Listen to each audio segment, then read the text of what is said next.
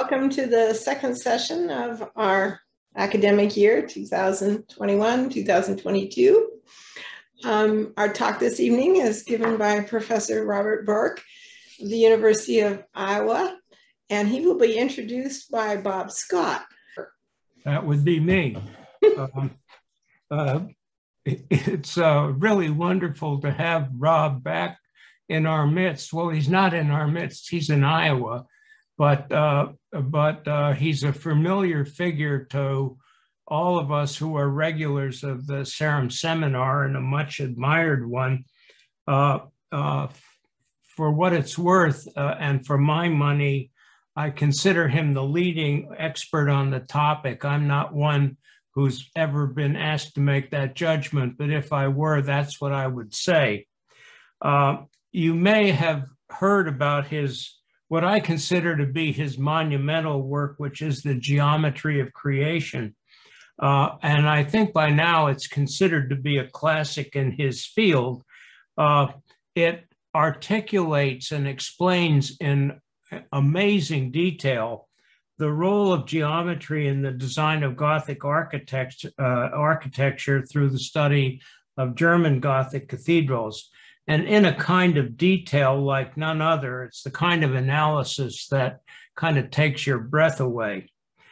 You may know that Rob came to the topic of Gothic architecture in a roundabout way. He was an undergraduate at Harvard University, at a university I assume some of you may have heard of, but he majored in physics and was on track to start doing graduate work in physics, and to that end went to UC Santa Cruz, where he got a master's degree in that field. But earlier on, as I recall, he had visited one or several Gothic cathedrals and was smitten and never really quite got over it. So when he finished his master's degree, and I would assume while at Santa Cruz under the influence of our very own Virginia Jansen, who I think helped reignite his longstanding interest in cathedrals. He then relocated to Princeton to study under Robert Mark. And if you know anything about Robert Mark's work, he's a professor of civil engineering and architecture who kind of pioneered the application of modern engineering modeling to the study of structures of medieval buildings. So once he completed his PhD, there was no stopping him. He soon published his first book, which is Great Spires, the Skyscrapers of the New Jerusalem. And that was followed by 3 other major works, including the aforementioned Geometry of Creation. Now, I first met Rob through Virginia, and by this time I had left Princeton. He was still doing graduate work, but I vividly recall our introductory conversation, which took place at Princeton. Julie and I were there visiting her family. Rob was completing his doctorate, and we met in Julia's family's living room. And I was immediately struck by what an outstanding scholar he was and how much he knew about this topic. And I followed his subsequent work with great interest and admiration, and was later fortunate to encourage him to apply for a fellowship at the Behavioral Sciences Center, where I had worked for many years. And he was, in fact, awarded a fellowship there in 2006, 2007. Now, something I've never told him, but what I'm about to explain to all of you, I hope I don't embarrass you, Rob, is my reasons for urging him to apply to the center were very selfish. I wanted him around for an entire year to give me yet another person to talk to about one of my favorite topics. And in addition, having gained at least some bit of exposure to scholarly works of medieval architecture, culture, and history, I have always believed that folks in my fields, the social and behavioral sciences, who are largely ignorant of these studies by medievalists, have a great deal of importance and value to learn through exposure to the work of medievalists like Rob. So having him around the center for a year absolutely confirmed my belief. I have no idea if he felt his work benefited from being a center fellow, but I can tell you that the work of his fellow fellows was greatly enriched by his presence. As for myself, about the most I can say is that my own admittedly amateur attempts to try to understand Gothic architecture, which I finished, alas, before his work began to appear in print, would have benefited immensely from exposure to his scholarship. And I'm very sorry about the timing on that, because I might have ended up writing rather a different kind of book. So tonight's seminar is going to be about French Gothic. I guarantee that his take on it will probably transform our understanding of the topic. And so I'm going to turn it over to you, Rob, and you can have at it. Well, my goodness, thank you for that super, super generous introduction, which I deeply appreciate. I just hope the talk can live up to it, which will be a pretty high bar. It's wonderful to be back amongst you insofar as I can be amongst you from Iowa. It's really a pleasure, and I hope we can continue the dialogue. I should say that I'm in the process of trying to get back your direction through fellowships as well. So maybe if the gods are kind, we can see each other in person. But anyway, we'll stay on with the Zoom correspondence in any case. So what I want to do tonight is to share with you some work related to a book project that I'm just embarking upon that also is feeding into my current fellowship applications for Stanford Humanities Center and once again for CASBIS.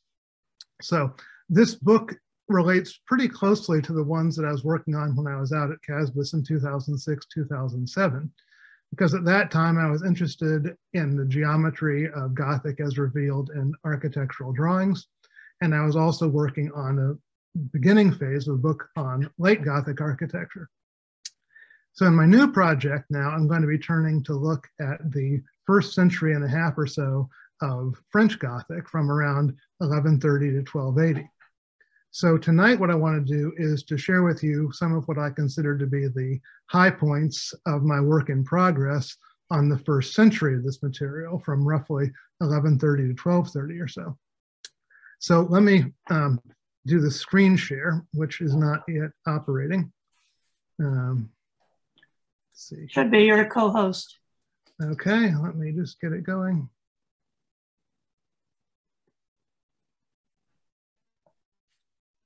There it comes, good. Got it. Great, okay. So if everything's working properly, then you should be seeing two ground plans and an elevation.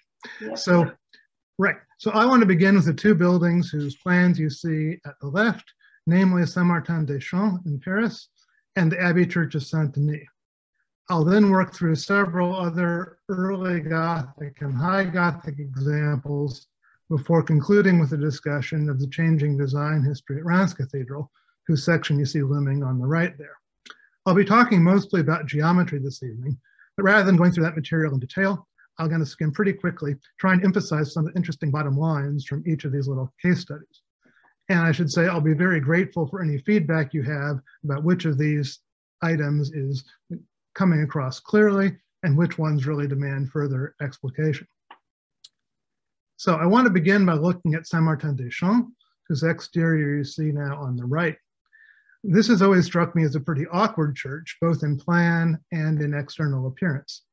The plan looks rather disorderly to me, with all the chapels of different sizes, different orientations, and with the large trefoil head of the axial chapel sticking out conspicuously. Upon greater introspection, however, I realize that the plan does have some method to its madness. If you strip away the outer shell of chapels, you're left with something that resembles a rotunda, something like the round church in Cambridge, England, with which many of you are no doubt familiar. More specifically, we can see that the middle of the choir at Saint-Martin-des-Champs resembles a hexagon measuring a little over 14 meters from corner to corner. The alternating rectangular and triangular cells of the ambulatory vault come off the sides and the corners of that hexagon, respectively. At left, you now see the interior of the choir with its strongly rotunda-like character and very broad proportions with a short clerestory. In geometrical terms, the width of the ambulatory at Saint-Martin-des-Champs can readily be found by inscribing a hexagon within a circle twice as wide as the central choir. If we draw an equilateral triangle tangent to that figure, we'll arrive at exactly the length of the axial chapel. I found these results to be very surprising and also exciting because they hinted to me that the church had been built with more geometrical precision than I'd guessed from its irregular shape. It seems to me that the radial distances are very precisely controlled at Saint-Martin-des-Champs, even though the angles around the arcs show a greater degree of variance. This dimensional control of the radii is important because it allows me to then analyze the geometry of the section as well. So here now on the right, I'm showing you the correlation between the laser scanned plan and laser scanned elevation produced by Andrew Tallon, who helped to pioneer this scanning field before his untimely death in 2018. As you'll see, the section of the church derives from the shaded triangle arising from the dimensions that are established in the plan. More specifically, every salient level of the elevation can be found by the intersection of vertical drawn up from the plan with the line of 60-degree slope following the edges of that shaded 30, 60, 90 triangle, which is half of an equilateral triangle. I find these results interesting not only because of what they say about Saint-Martin-des-Champs itself, but also because they help to give some insight into the architectural culture that produced the first Gothic buildings, including Saint-Denis Abbey. I now show you the ambulatory of Saint-Denis on the right. Of course, we're missing the top part of Saint-Denis as built for Abbot Suger in the 12th century, so I'll work my way up to the bottom. It's important to recognize that the plan of Suger's famous choir was already established in the construction of its crypt. As you can see on the left, the upper chapels share the plan of the lower chapels. However, as you now see at right, the articulation of the crypt was very different than upstairs, having a more Romanesque feel with rounded arches. I want to call your attention in particular to the thick and heavy arches that separate the chapels from the crypt ambulatory. These arches will be crucial for my geometrical analysis.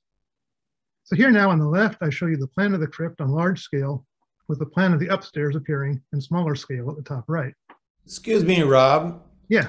We're having trouble here at our house seeing both the left and the right. Is that our problem, or is that a sending issue, or what's the... You should be seeing the crypt plan large with photogrammetric sort of striations on it.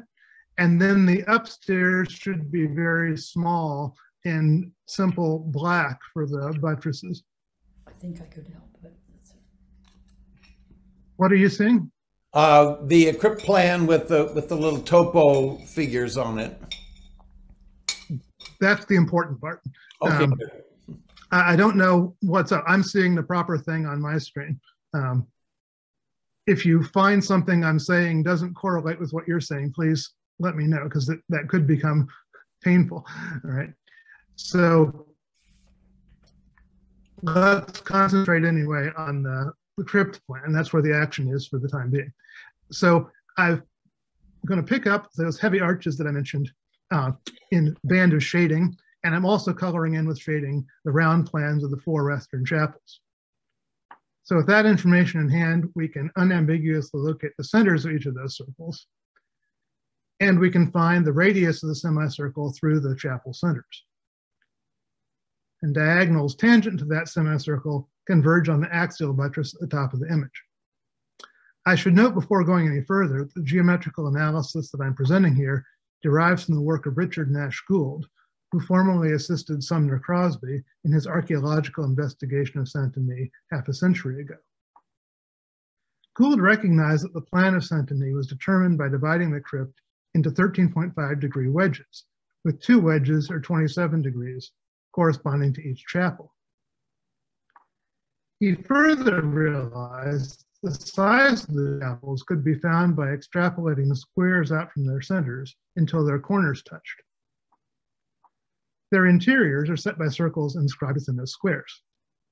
Last but not least, Gould realized that the greater depths of the three axial chapels could be found by constructing the triangles that I've shown here in green, which have the proportions of the tips of pentagonal stars. Building on his analysis, I then observed that the width of the heavy arch could be readily determined by first inscribing 30, 60, 90 triangles inside the semicircle through the chapel centers. The width of the heavy arch is half the interval between the circle and the triangles. I can use a similar construction to locate this smaller shaded arc that serves as a basis for the columns of the hemicycle. The arch width also helps me to locate the piers of the straight base. I should note that all of this plan analysis that I'm sharing with you is available on my website called Geometries of Creation, which is linked off of my University Bio faculty page if you want to follow this up. Before going on to consider the vertical dimension at Saint-Denis, I want to call another witness to help get some perspective on the way that elevations were being established in the region in the middle of the 12th century. In particular, I want to look at the Church of Saint-Germain-des-Prés in Paris, which I show you now at left, and whose plan appears at bottom right, or so I hope it does anyway. As you can see, Saint-Germain has a more robust structure than Saint-Denis, and its flying buttresses are originals from around 1150, as Andrew Tallon demonstrated by measuring their deflection, which showed that they had moved outboard along with the choir wall. Now I'm showing you that ground plan in greater detail, based on Tallon's laser scans. Without belaboring the details, I'll just note that this plan is based on pentagonal symmetry, whose use allows me to establish all the radii used in the layout of the choir. This includes a wide arch strip between the chapels and the ambulatory, very similar to the one that we saw in the Saint-Denis crypt. At upper right, I now show you how the cross-section of the church gets extrapolated up from the plan. You take widths established in the plan and use them as the base of a shaded equilateral triangle, very much like the one we saw at Saint-Martin-des-Champs. Zooming in, we can see that geometry more clearly. You'll note that the keystones of the vaults coincide with the tip of the shaded blue triangle, and that the slope of the flying buttresses coincides with the tip of a somewhat larger triangle shown in orange, whose base is set by the diameter of another circle established in the choir plan.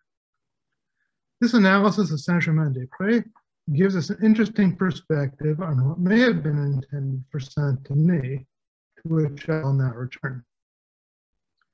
Here once again, we see the chapels of Saint-Denis, showing the correlation between the structure established in the crypt and the structure of the choir at the main level. I've been able to demonstrate that the surviving portions of Suger's crypt and choir had elevations governed by equilateral triangles. These give important dimensions such as the differences in height between the crypt floor and the main floor, the height of the columns and arches in the arcade, and even the width of the columns down to the centimeter. On this basis, I'm strongly tempted to imagine that the overall cross-section of Saint-Denis was governed by a large equilateral triangle, just like the ones that we saw at Saint-Martin-des-Champs and Saint-Germain-des-Prés, the buildings that were done just before and just after it in Paris itself. If so, then the choir would have been slightly lower than the one proposed by Sumner Crosby, as you can see in the contrast between my hypothesis at upper left and his on the right half of the graphic. I also believe that Saint-Denis may originally have had flyers, not in the turning bays of the chevet, where they were likely unnecessary, but only in the straight bays where the vaulting exerts a much heavier load on each isolated support. There's one other interesting thing about this triangle hypothesis. It turns out that the tip of that triangle, at height 18.71 meters above the main choir floor, corresponds precisely to the middle point of the rose window on Suger's west facade. As my first Gothic mentor, Stephen Gardner, demonstrated several decades ago, the facade was the work of two different architects, one who built the portal zone and the windows immediately above, and a second architect who built the rose window and the narrow windows flanking it. Having analyzed the geometry of the facade, I have convinced myself that the original designer intended for the facade to terminate below the rose window, as you can see at bottom left. This designer, I think, may well have been the designer of Saint-Martin-des-Champs. He here uses equilateral triangles to set the height of the stories, both in the central bay and the side aisles. I also believe that the rose window story chapel what Suze described as being secluded, was higher than the level of the Carolingian roof. Further evidence for this hypothesis comes from comparison with the Cathedral of Saint-Denis, whose facade was closely modeled on that of Saint-Denis. There, the diminutive rose window is indeed in a secluded place, so high that it overshot the original vaults. Now, to round out my discussion of early Gothic, I'd like to talk about the largest building of the era. I'm talking, of course, about Notre Dame in Paris, whose famous facade you see on the left. I'll start out by talking about the design of the cathedral's choir, which I now show you on the right. This plan is obviously based on concentric circles. A fairly simple recipe sets the relative radii of those circles, as the upper left portion of the graphic shows. If you start with the circle filling the apse and inscribe a hexagon within it, then the facial radius of the hexagon equals the width of each aisle. The same dimension acts as the length of the first 4 choir bays, as shown on the upper right. The fifth and final choir bay is longer, however, so that the length of the choir as a whole equals the height of the shaded equilateral triangle framed by the cathedral's original outer walls. The same shaded triangle was also used to set the cross-section of the choir that you see at left. At upper left, I'm showing you the present cross-section of the choir, including its current buttresses, which were rebuilt in the 14th and 19th centuries. Below, I show you what I believe to have been the original design, in which the slope of the flying buttresses at both levels would have been 30 degrees, coinciding with the geometry of the equilateral triangle. Next, on the far right, I show you that the plan of the nave was exactly twice as long as the plan of the choir, and that the length of the crossing bay was a quarter of that distance. This all strongly suggests the cathedral had a unified plan when work was first started around 1160. The nave, however, was built very slightly wider than the choir, a fact that impacted the design of the facade. Notre Dame's facade was begun starting around 1200. Although it at first appears very harmonious, if you look closely, you can notice a number of anomalies and asymmetries. The left-hand or northern tower is slightly wider than the southern one by about 1 meter. So there are 8 statues in the so-called Gallery of Kings there instead of just 7 on the right. At the bottom right in my graphic, you can see those widths, which are 13.12 and 12.09 meters respectively. In the middle of this graphic, I now show you 2 versions of the west facade based on scan, once again, by Andrew Talent. The top version is unmodified, with the north tower wider than the south. In the bottom, I have symmetrized the graphic, modifying the widths to be what I believe they're supposed to be, based on the geometrical analysis developed in the choir. As you'll see from the sloping diagonal lines there, the proportions of the facade seem again to have been governed by the geometry of the equilateral triangle. The sloping sides of those triangles pass through the vertical axes of the towers in such a way as to define the heights of the main stories in the facade, which is to me a very striking result, providing strong evidence for my hypothesis about the originally intended tower width. It also makes me think that the whole facade was originally supposed to have perfect geometrical structure based on the equilateral triangle. Even if this were the case, though, the present facade design would not express the height of the cathedral structure behind it. At right, in red, I show a roughly similar facade scheme that really would fit the body of the cathedral, shown in gray based on Talon's scan. Here, the portals are shorter than in the present facade, so as to match the height of the aisles behind them. Instead of a short band of sculpted kings, the second story would be as tall as the galleries, with 2 windows in the tower bays to express the width of the galleries, and 3 similar windows in the wider space of the main vessel. The bays flanking the rows could have had big single windows, since there's nothing subdividing the space up there. The existence of an original design along these lines would help to explain an otherwise confusing inclusion of a small 12th century tympanum in the taller 13th century portal on the south side of Notre Dame's facade. This older piece, I suspect, was carved to fit the originally contemplated facade before the revision of design around 1200. This might all seem purely hypothetical, except that an exactly corresponding format can be seen at the Collegiate Church of Nantes, whose elevation I now show you in the middle. I therefore strongly suspect that the design of Nantes copies the originally intended design for Notre Dame in Paris as conceived in the 1160s. Here at right, just to prove to you that I'm not making things up, is the photo of the Mont facade as it appears today. Its articulation, I think, gives us a good impression of how Notre Dame was planned to appear. Notre Dame's current facade, though, departs from this format in both proportion and detail. So here, finally, you see my geometrical analysis of the current facade design, which is strongly based on the same shaded equilateral triangle that I've been discussing, but which also includes several permutations to take account of the fact that the nave was planned slightly wider than the choir. So to conclude my discussion of early Gothic, let me just briefly recap what we've seen. First, we've seen that the design of Saint-Martin-des-Champs makes much more sense than it would appear at first glance, since the plan is based on a hexagon and the elevation is based on a cross-section based on the equilateral triangle, which is derived from that figure. Second, we've seen that the geometry of the crypt at Saint-Denis follows very closely on the scheme discovered by Richard Nash Gould. The upstairs of Chouzé's choir likely had an elevation based on the equilateral triangle, and its vessel may well have had flying buttresses, but only in the straight base. The tip of the triangle, presumably giving the height of the choir, corresponds to the middle point of the rose window, which did not originally look into the nave interior. In the case of Saint-Germain-des-Prés, we have seen that the elevation is based on equilateral triangle derived from the plan of the choir, which had in turn been based on pentagonal symmetry.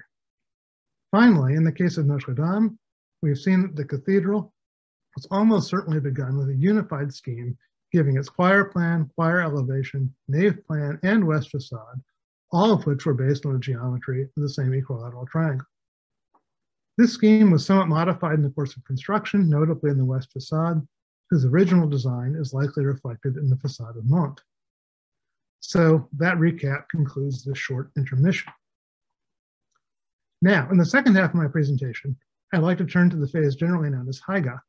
I'll start with the Cathedral of Bourges, shown here, which has been widely and plausibly interpreted as an improved reinterpretation of design themes seen at Notre Dame in Paris. Several years ago, I undertook a geometric analysis of the Bourges cross-section, as I show you at left, based on yet another laser scan by Andrew Tallon.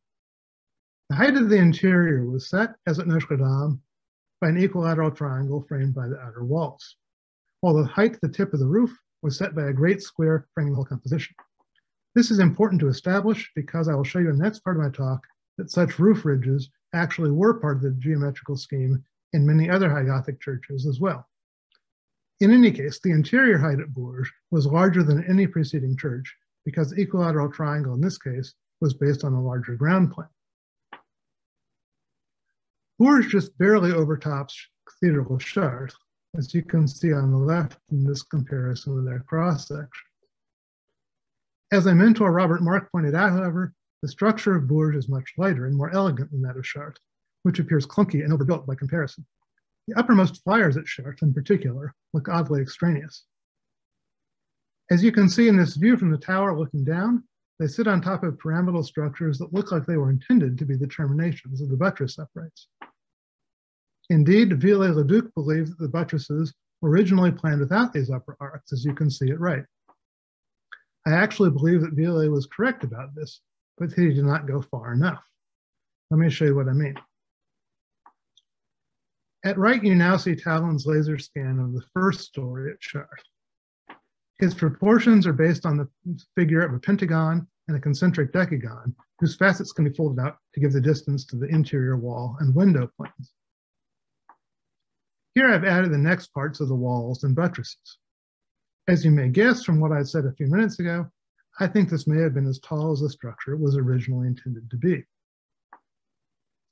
To reinforce that point, I here show you two significant triangles.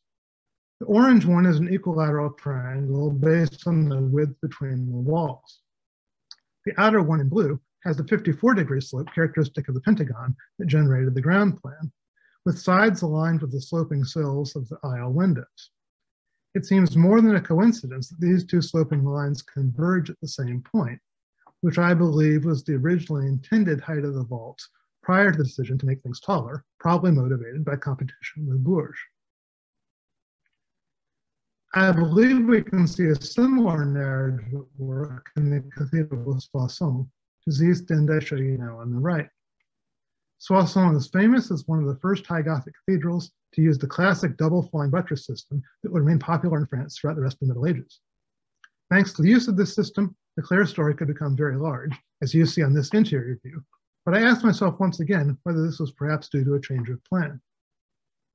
If we imagine that cathedral had initially been planned with only a single battery of flying buttresses, then its foreseen interior would have looked more like the church of Saint-Denis in Rennes, which I now show you on the left. Like Soissons, Rennes features a 3-story elevation, but with a much smaller clerestory. I believe that Soissons may originally have been closer to Rennes because of comparison with yet another church, the Cistercian Abbey Church of Longpont, whose cross-section appears now in the middle of the screen. As you can see, its vaults are significantly lower than those of Soissons, whose cross-section appears at the far left. In both of these graphics, the upper arcs of the flying buttresses look like afterthoughts, while the current buttresses seen at right have slightly different terminations. The graphics were prepared for Denis Saint-Denis, who wrote the most authoritative monograph on the cathedral. He believes that Longpont should be seen as a reduced copy of the original design for Soissons. I believe that his argument can be pushed even further, and that Longpont has a short elevation precisely because this format was originally planned for Soissons as well. The tall buttress uprights that we now see at Soissons would thus, in my view, have been built along with the tall clerestory walls instead of being the fruit of a post hoc remodeling. We can get a valuable perspective on this problem by considering geometry. The cross-section of Soissons was not based on an equilateral triangle, as all the previous buildings we've discussed were. Instead, the crucial figure here is an octagon, whose lower facet coincides with the floor of the choir, measured between the axes of the arcade piers. The outer facets of the octagon coincide with the outer facets of the buttresses. The top of the octagon aligns with the gargoyles on the clerestory wall, just above the height of the vault crowns. The midpoints of the octagon's upper facets coincide with the horizontal molding on the buttress uprights, which suggests that this level was seen as significant. I'm tempted to imagine this was originally the intended height of the vaults, which I've shown in red, since a vault placed at this height would spring directly from the triforium, just as at Longpont. Although that is the key takeaway from consideration of Soissons, I want to just briefly show you a bit more about how the geometrically crucial octagon works there. At left, I show you the cross-section of the Soissons nave, which is a bit slimmer than the choir section shown at right, because the former lacks the half-chapels that add breadth to the choir aisles. Here in both cases, I've added the master octagon just described. Note that its corners set the level of the arcade capitals. At that height, I draw a circle framed by the arcade axes and diagonals reaching up from the circle center. The intersection of the diagonals with the circle sets the height of the arcade. Above, I've drawn rays from the octagon center to its corners and to the facet midpoints. A few circular arcs in yellow then suffice to set the height of the triforium and the high vault within this armature. Here in green, I've just added the buttress arches and wall thicknesses. And here, finally, I show you that the height of the roof ridge was set by circumscribing a square around the master octagon and then unfolding its diagonals until they intersect with the building midline. The roof structure itself has 54-degree slope deriving from a pentagon, a figure that helps to set the plan of the cathedral ground plan, although I admittedly haven't shown you that. The revolutionary octagon-based cross-section of Soissons would prove to be hugely influential. One of the first buildings to manifest the impact of Soissons was Reims Cathedral, the building that I first fell in love with as a 12-year-old visitor. 3 years ago, I was able to fulfill a childhood dream by returning to Reims with a team of scanning experts, who you see at left, allowing us to make a full 3D model of the cathedral, shown at right. So in the rest of my presentation, I'll walk you through some aspects of Reims using our laser scan as a basis. Here's the cross-section to the central bay of the choir looking west, with south on the left. This part of the cathedral, the first story, was obviously built before the clerestory and high vaults of the central vessel, but the proportions of this zone offer valuable clues about the original design of the superstructure. Here I've just indicated the floor level of the ambulatory and the axes of the arcades.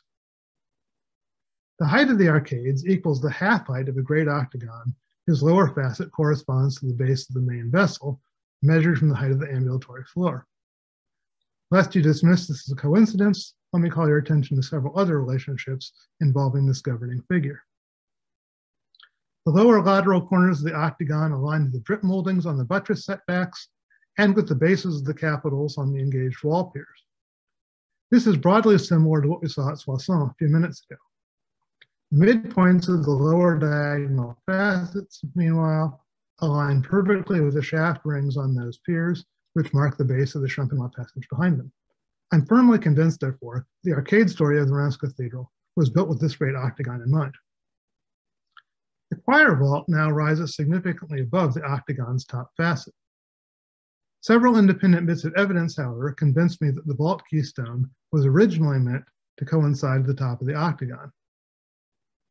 First and most importantly, restoration architect Henri Deneuve noted a slight kink in the curvature of the choir vault. As you can see in his illustration at left, he claimed that the continuation of the curvature seen in the tas de charge would have given a keystone about 1.7 meters lower than the one we see today. When we translate Deneuve's graphics onto the laser scan of the choir at right, we see that this shift would have put the originally planned keystone even with the octagon's upper facet. Although Deneuve was known as a careful observer of the cathedral's fabric, few subsequent investigators have had a chance to verify his claim about a revision to the vault curvature, and some have expressed skepticism about it. To resolve this issue, I looked closely at the scan data from the choir vaults. The particular vault section here lies between the first and second bays of the choir, as you see in the plan at right.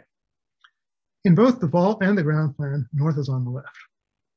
To measure the curvature of the upper transverse section in the arch, I located 3 points along its curve on the north side and another 3 on the south side. As you can see here, the red arcs drawn through those upper points curve less sharply than the lower portions of the transverse arch, so they pass outside the high capitals and their abaci. The effect is rather subtle on the south side, but a bit more pronounced on the north side at left. In the lower region of the tas de charge, I again located 3 points on each side of the arch. Here the discrepancy between north and south appears far more dramatic. While the southern tas de charge describes an arc almost perfectly matching the intrados of the current transverse arch, the northern tas de charge follows a much lower arc, just as Deneuve had indicated. Although it is difficult to be absolutely precise about the intended vault height using this method alone, several other clues strongly suggest that it was meant to align with the octagon previously described. So here we see an octagon once again superimposed on the laser scan of the choir's middle bay. And here, by way of comparison, is a laser scanned elevation of the cathedral's south transept. You'll note that the heights of the floor level, buttress setbacks, and triforium base coincide perfectly in these two zones of the building, and the top facet of the octagon passes just slightly over the top of the rose window proper, while passing below the thick pointed arch framing the rose. I agree with Alain Ville, who has carefully studied the cathedral's fabric and design. The frame of the rose was probably originally planned round, like the 3 rosette frames beneath the rose, corresponding to the lower vault height postulated by Deneuve. So here I've compressed the vault zone in the graphic at right, bringing the apex of the transverse arch even with the octagon's upper facet. In this scheme, the arcades would fill exactly half the total elevation, and the triforium and clerestory would together fill the other half. This, of course, is precisely what Viard-Lonicourt illustrated in his famous elevation drawing of the nave interior and exterior. While this has often been dismissed as an error on his part, I strongly suspect that he correctly recorded the design as it was being planned during his visit. Viard may not have been an architect, and his drawings look very different than the later medieval workshop drawings I studied, but he was capable of being accurate when it mattered to him. You'll note, for example, that his drawing correctly records the level of the drip molding on the buttress setback, a detail unlikely to be captured in the casual sketch. At the same time, however, Viard was willing to stretch and distort the horizontal dimension of his drawings when it suited his needs. As the differently sized semicircles at the upper left indicate, he showed the interior bay is much narrower than the exterior. This flexible attitude toward horizontal proportions deserves particular note because it helps us to make sense of this drawing of flying buttresses, supposedly designed for the Reims choir. As drawn, this buttress ensemble is far too narrow for the Reims choir. As you can see at right, though, a horizontally stretched version of this drawing actually fits the shortened choir quite nicely. When the intermediate buttress upright is placed over the ambulatory pier, as it must be, the outer buttress upright stands directly above the outer wall, which seems quite plausible. The only strikingly bizarre aspect of this scheme, here indicated by the red box, is the way that the outer buttress would be dramatically truncated, creating a large horizontal platform in front of the pinnacled buttress drawn by VR. Since exactly the same platforms exist in the current choir, as the position of the laser scanned upright at left now shows, the presence of this rather distasteful anomaly at right hardly invalidates my interpretation of VR's buttress drawing. It seems likely, however, that the cathedral's original designer would have had something rather different in mind. To put this claim into context, it may be helpful to again consider the cathedral of Soissons, whose choir cross-section now appears at left. As we've seen, the Soissons workshop helped to pioneer the classic three-story elevation seen at Reims, with a large clerestory braced by flying buttresses at 2 levels. At Soissons, these flyers emerge from large slab-like uprights that occupy the full width of the buttresses below, with their interfaces coinciding with the front edge of the ambulatory shafts. I'm strongly tempted to imagine that something similar may have been planned for Reims. If so, the originally foreseen cross-section of Reims choir would have looked something like this, a clunkier but more straightforward arrangement than the pinnacled version illustrated by Viard, or the even more elaborate one actually built. An analogous scheme could have been foreseen in the nave, as I show you at the left. To be clear, I'm here adding these hypothetical flyers and uprights to my laser scan of the choir and nave bays, in which I have compressed the high vault and only the high vault, so that its transverse arch keystones match the height of the great octagon, whose equator sets the height of the aisles. To complete this picture, I've here added a roof structure with the 60-degree slope characteristic of the equilateral triangle, a configuration often used or at least approximated in France in the early 13th century. This format, interestingly, puts the ridge rib of the roof right at the height of the rectangle generated by unfolding the diagonal of the great square, framing the generating octagon. This is almost exactly what we saw at Soissons, except that the sweep of the arc there stopped at the building's center line, giving a lower roof ridge. Although it may seem that I'm piling hypotheticals on top of hypotheticals here, I actually believe this was the original intention, for reasons that will become clear in a few minutes. In practice, simple slab buttress uprights were never built at Reims.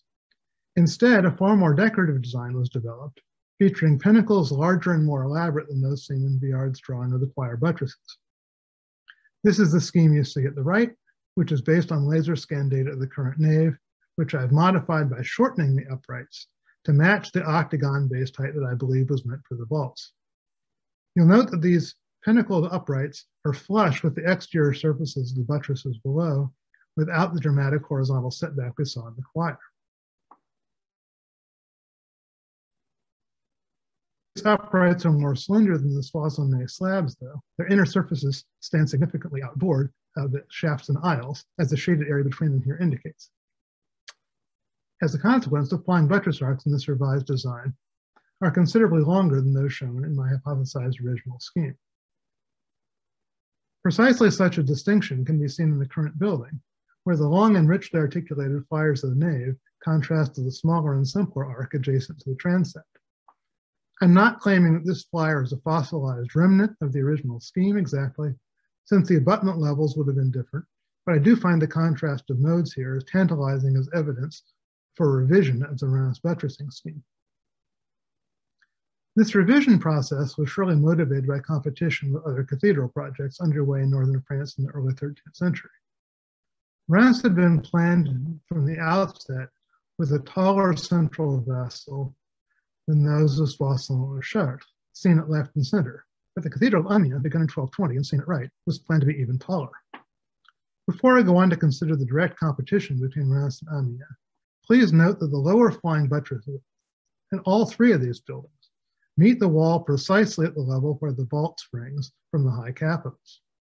Of those 3 buildings, Amiens would have appeared by far the tallest, not only because its vaults are so high, but also because slender pinnacles add to the height of its buttress uprights. To complete the picture, I have here added the roof to the full cross-section of Amiens, which brings the total height of the structure to just over 56 meters. Measured against Amiens, my hypothesized original version of Reims at left would have looked rather squat, and even the revised version with the tall pinnacles would have come up short. So long as the vault height was set by the octagon and the roof constructed with a typical angle around 60 degrees, the total height of the roof line would have been considerably shorter than Amiens. But the builders at Reims had a few tricks up their sleeve. First, they increased the pitch of their vaults so that the keystones of the transverse arches now rise above the great octagon to meet the circle circumscribed around it. Second, they increased the height of the buttress uprights by adding blocks, highlighted with the red box, thus raising the flying buttresses so that the upper one meets the increased height of the wall, while pushing the lower one far above the spring line of the vault. Finally, and most ostentatiously, they built a huge roof structure with an unusually steep pitch, so that its crest rises to just over 57 meters, a hair taller than Amiens. This height, interestingly, can be found by unfolding the half diagonal of the square framing the generating octagon. The height of the Reims Cathedral roof thus relates to the width of the square by a ratio of 1.618, the so-called golden section. I don't claim that the incorporation of this ratio adds in any way to the beauty of the building, especially since its presence cannot be seen directly. But I do see the case of Reims as providing striking evidence for the use of this geometrical figure at large scale. And because the current roof height derives from the golden section rectangle formed by unfolding the square's half diagonal, I am tempted to imagine the originally planned roof height related to the square root of 2 rectangle formed by unfolding its full diagonal. It seems clear in any case that the Reims design was revised in order to compete with other cathedrals then under construction, most notably Amiens. That pretty much wraps up the new material I have for this evening, but in closing, let me just briefly recap what I discussed in the second High Gothic part of my presentation. First, Bourges Cathedral set a new standard of height because its triangular section was set on a wide base. The section of Chartres Cathedral was probably modified in response, with the vaults likely being built higher than planned, necessitating the insertion of supplemental flying buttresses. Something very similar likely happened at Soissons Cathedral, where the proportions are set by an octagon.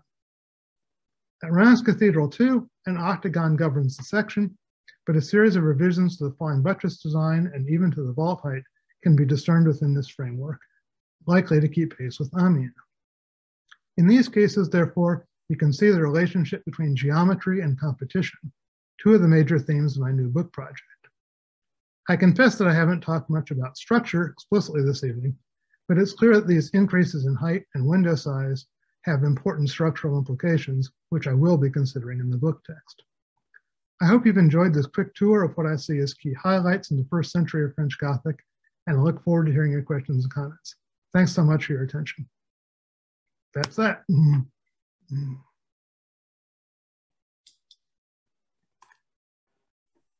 Thank you, Rob. Let's turn on my camera too. Do we have questions from the floor? Or the vault. I do. Bob does. He just raised his hand. I raised my hand. Yeah. Bob Nyden's ahead of you, though. Okay. Bob Nyden. Let Bob Nyden go first. I just wanted to comment that I would have found it very helpful to have labels on each cathedral as you were showing them, especially when you had multiple ones and you would change from one to the next to the next. It was real easy to lose track of which one was Soissons and which one was something else. Just a little label at the bottom would be very helpful. Fair point. I buy that. Bob Scott. Rob, insofar as I can make a judgment, I find your argument about the centrality of geometry very persuasive. But what is your take on why it played such a critical role in the design of Gothic cathedrals? Basically because it had to, because if you're trying to create architecture, which is a system of order, you need some sort of ordering instrument, and the ordering instruments they had at their disposal were geometrical. Straight edge, compass is what they had. It just makes sense in a pragmatic way, I think. And it's, as I've found over the years, it's a very economical and fruitful way. And I remember discussing with you at CASBIS years ago, this whole idea of form generation as a sort of algorithm or recipe, as opposed to form specification.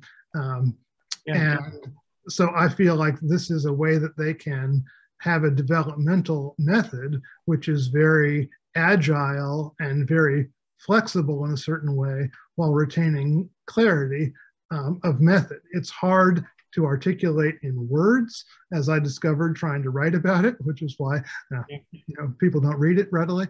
But as far as doing it with your hands, or doing it with a compass, or doing it with the computer, it simply makes sense with what you've got laying around. So I don't think they had a lot of alternatives. I think that the Romans, also had similar tools, but they didn't apply them in this recursive manner. Whereas Northern, jewelers and manuscript illuminators in a Book of Kells, in some ways, were using geometry analogously. And so I would point to the work like of Robert Stevick, who has done work on Irish high crosses, very much in the same spirit as what I'm doing, but just at a smaller scale. Yeah. Can I have one follow-up? And then some of the materials I've read about this make it sound like geometry was arrived at deductively from theology.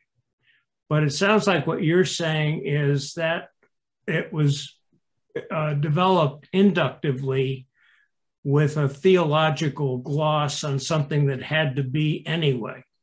Is that? That accurately characterizes my position. That's what I think. It should be noted that I am a scripturally illiterate atheist physicist. So I see what I see and I miss what I miss.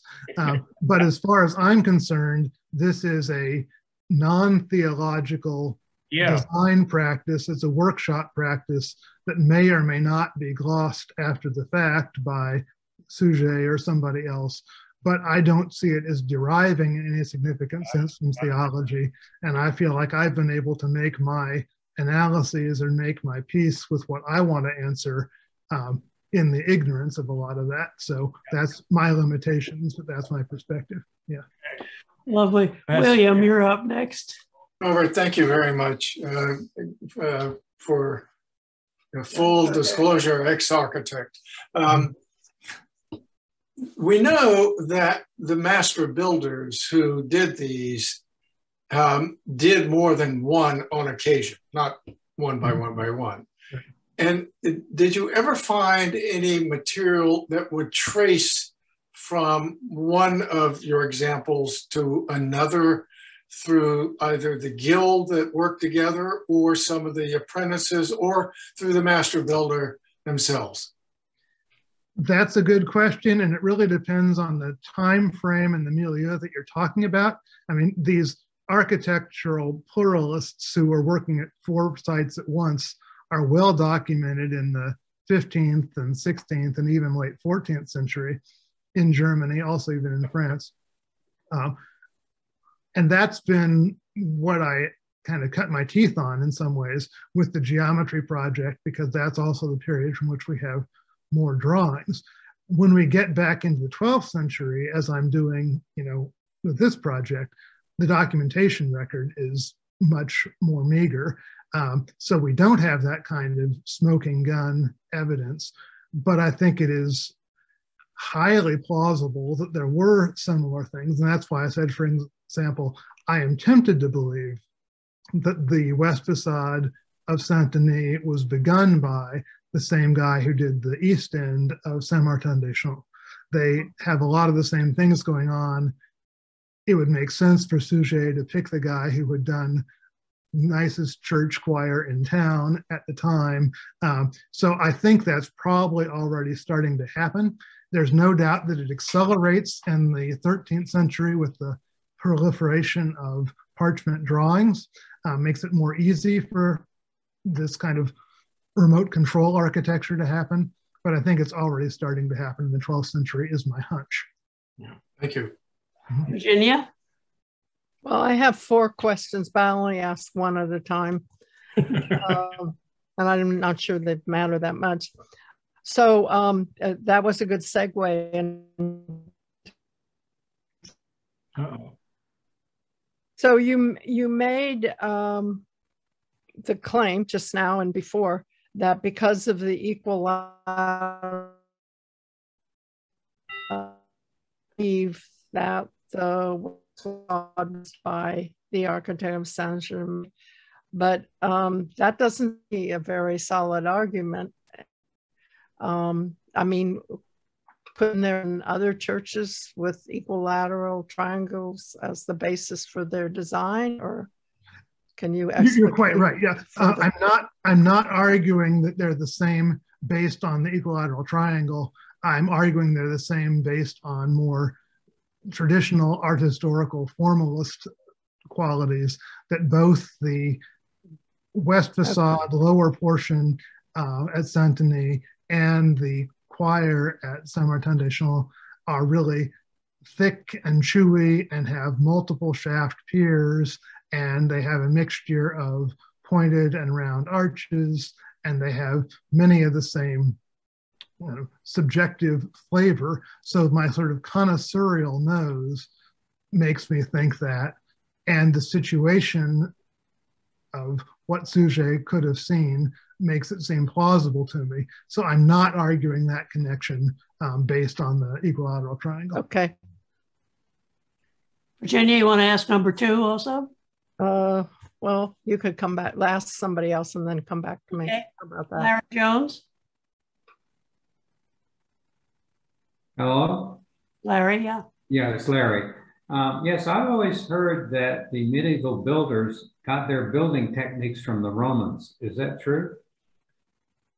Telephone game. I think they got it from the people who got it, from the people who got it, from the people who got it from the Romans. So it's back there, but it becomes something very different. And so as I was indicating, I think the geometrical sensibility in particular is more informed by Northern practices of jewelry and manuscript and sculpture making, because it's got this recursive fractal sensibility that the Romans didn't happen to pursue, even though they used similar tools. And also, of course, the Romans used a lot of concrete, and the Gothic builders used a lot of ashlar stone, so that lends itself to different approach. The Gothic guys, up at least in northern France, like I'm talking about, didn't have, facings on concrete walls. So it becomes something very different, even though there is a kind of chain that gets you from point A to point Z. John Wilkes. Robert, thank you. I find these analyses amazingly satisfying when you put these geometric figures against these sort of architectural diagrams and you go, wow, yeah, there's a match.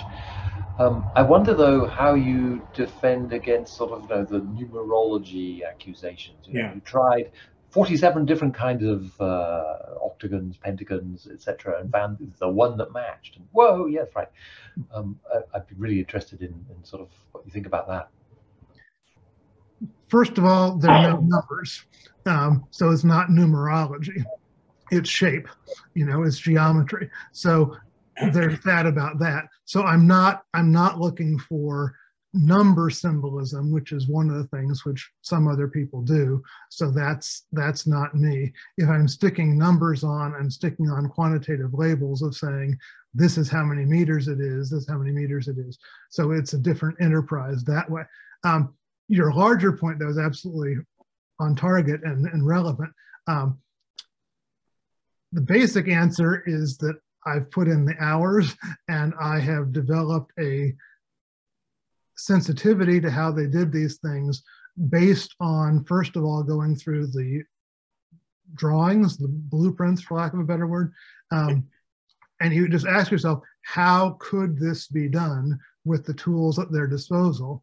And when these lines are, 1.414 times apart, and that's the square root of 2 to 4 decimal places, like, oh, that's persuasive.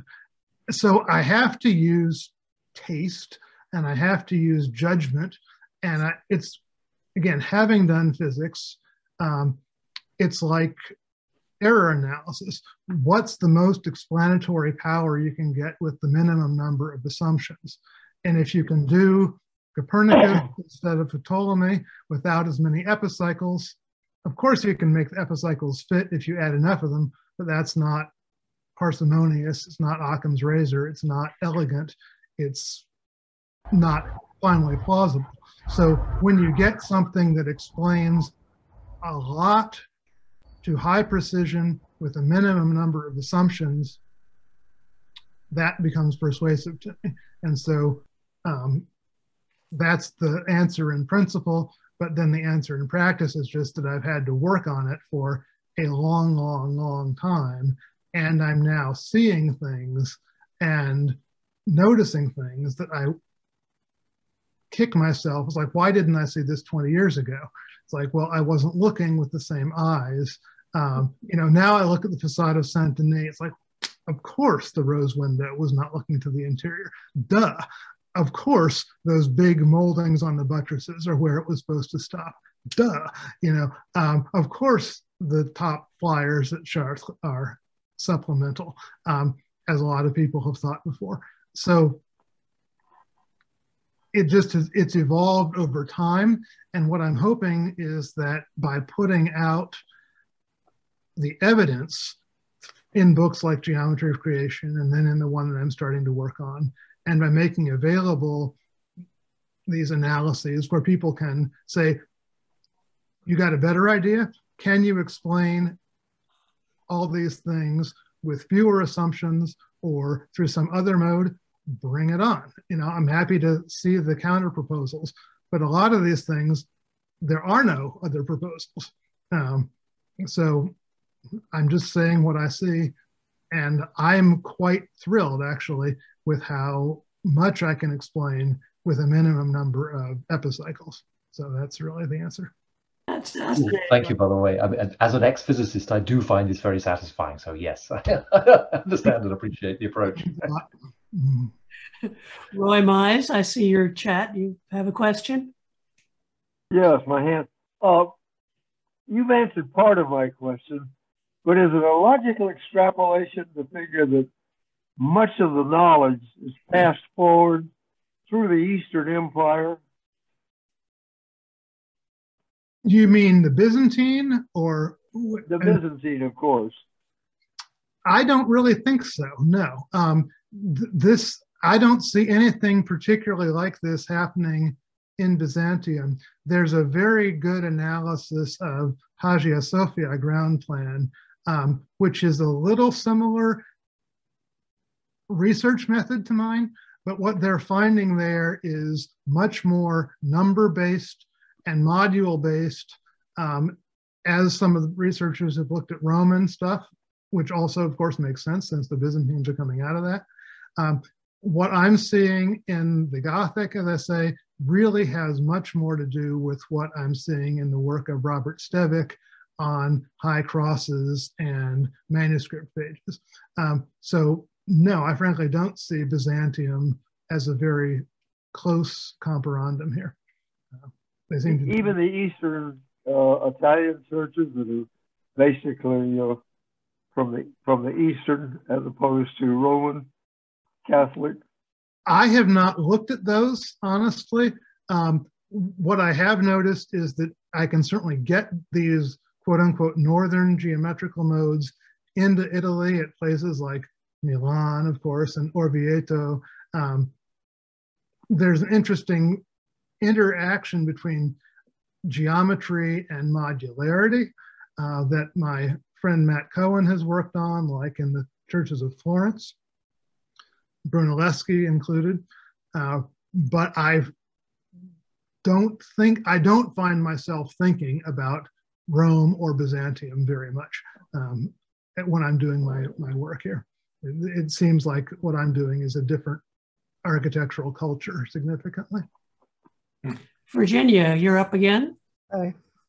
I don't know, Rob, if you know that Peter Kidson's book will eventually be coming out. His wife is trying to finish up the footnotes. Unfortunately, he left those to the end, as most of us do, but then they outlived him. And it'll be interesting to see what he says, but I think from what I hear, it probably goes along the same lines that I think that he understood a lot more about systems of measure than I do. That is something that I have kind of purged from my method because it seemed like a can of worms. So I'm talking pretty much exclusively in terms of, I should just clarify, for all of these analyses I'm doing, all of the figures fit together perfectly with no second assumption. I start with one dimension and everything else evolves from that one dimension. So it might be the crossing square, it might be the interaxial dimension of the arcades or whatever, but I start with one thing and everything else is measured in terms of one thing. And so I'm not making any reference or allusion to feet or inches or modules or measuring rods or any of that stuff.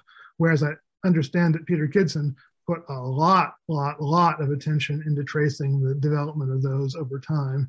And that's something which I just frankly don't know much about. Yeah, I don't know what the book is actually about, but anyway.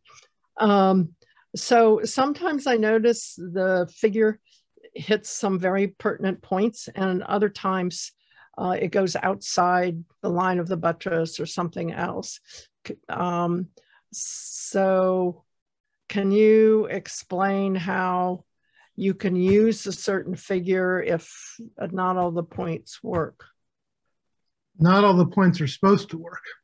You know, it's like saying, you know, I'm wearing a jacket that fits me tightly here, but it has little shoulder bits that stick out. It still fits because it's not supposed to be a body stocking. It's supposed to be a sports jacket.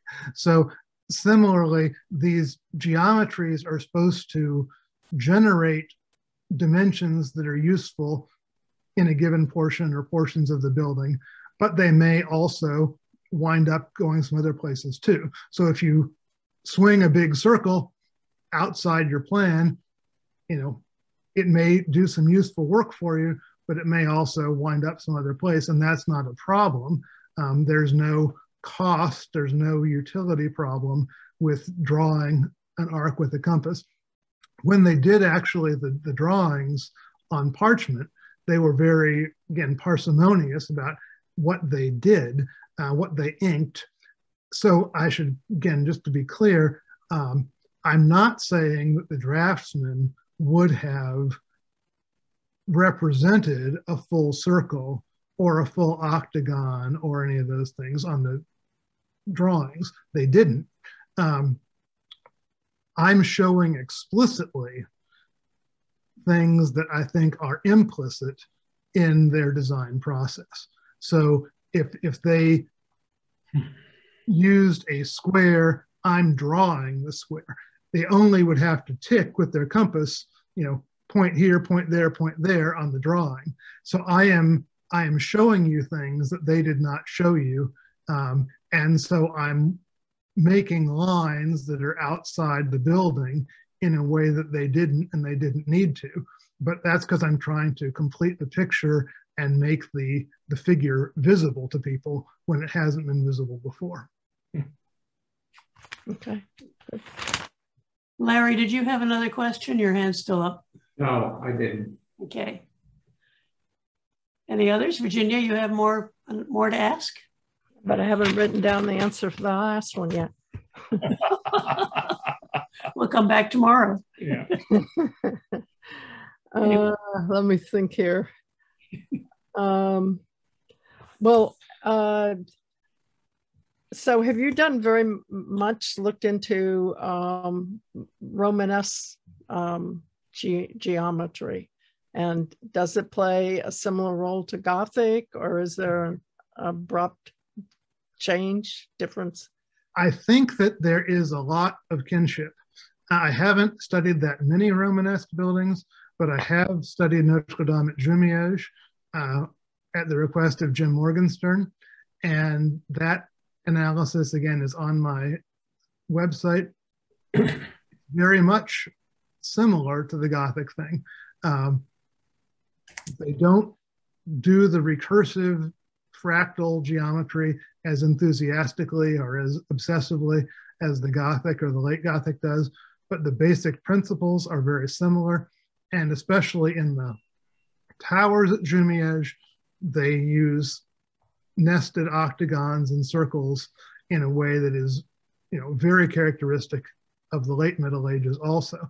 So my belief is that this method of doing things was pretty continuous from early medieval North, you know, again, Book of Kells, Book of Lindisfarne, High Crosses in Ireland, through the Romanesque into the Gothic with a lot of continuity.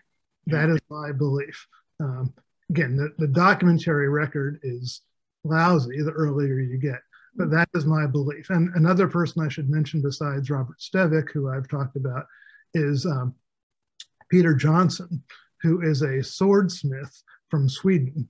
And he has done proportional analyses of the swords and their hilts and their blades and the width and the length and all of this. And he has found very analogous structures in swords from the Viking Age through the High and Late Middle Ages. So he actually had an exhibit at the Deutsches Klingenmuseum in Solingen, all on swords, but they had a big reproduction of Cologne Plan F with my geometrical overlay on it to show that it's the same design principle. So it's not just architects, it's swordsmiths, it's jewelers, it's manuscript illuminators. I think all over the place. That's my contention. So is there any geometry that you know of in the Carolingian building at Cologne Cathedral? I haven't looked at that. An early example. I haven't looked at Cologne, pre-Gothic Cologne. I mean, obviously there are analyses of Aachen Palace Chapel, which is Carolingian, first part, and that is octagon based, but also module based. But again, it doesn't have the recursive quality that I see starting already at Jumièges and coming into the Gothic.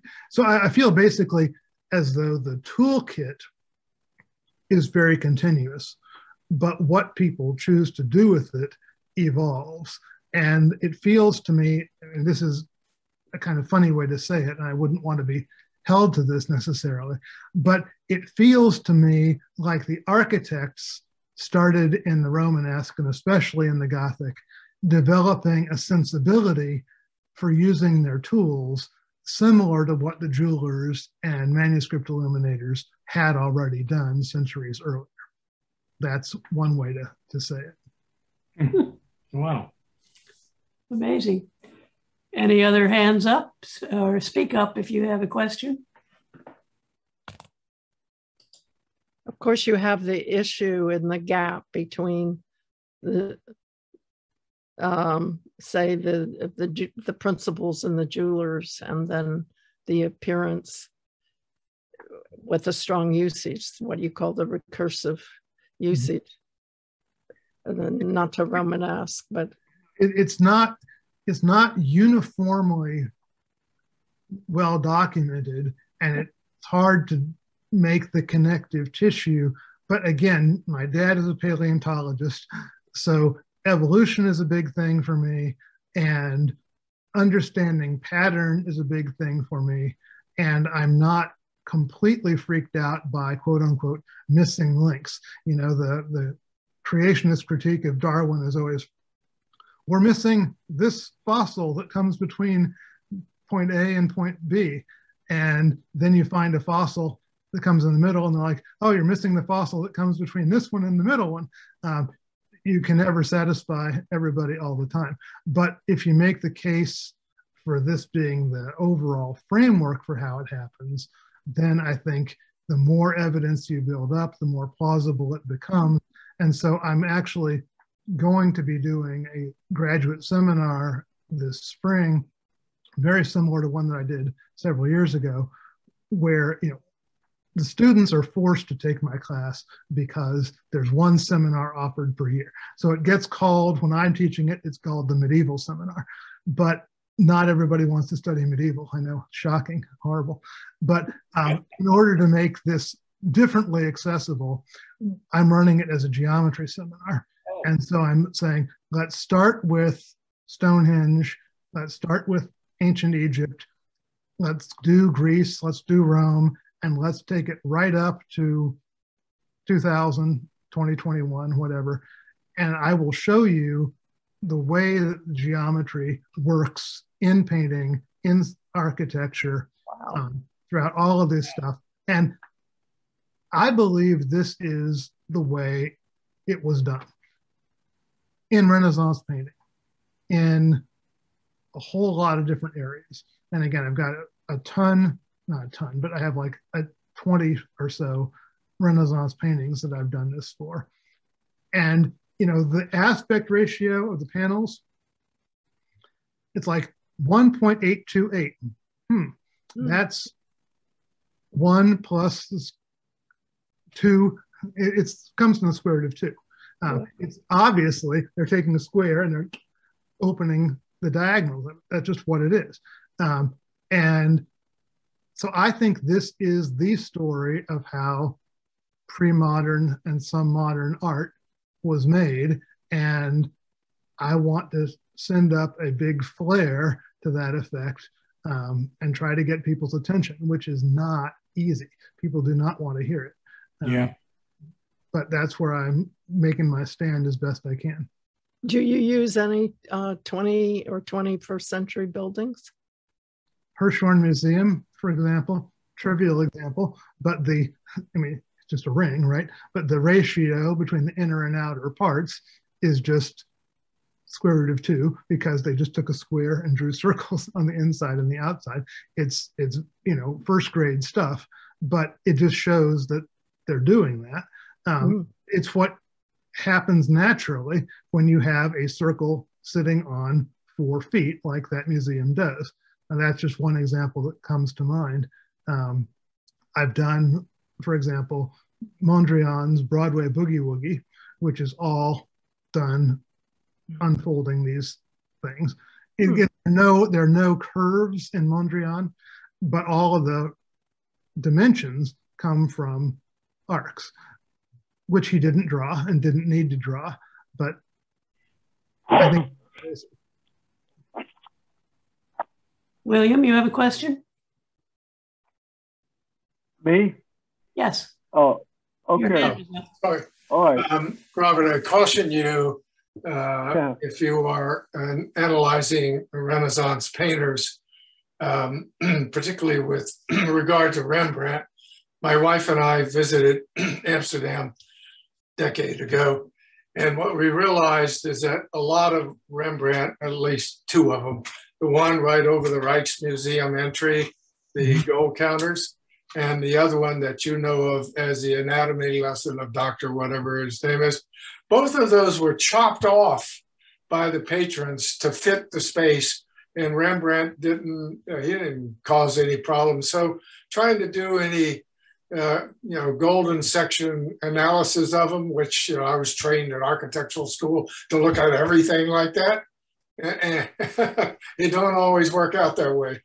You're right. I take the point absolutely, but it's also great that, for example, Piero della Francesca's Madonna and Child.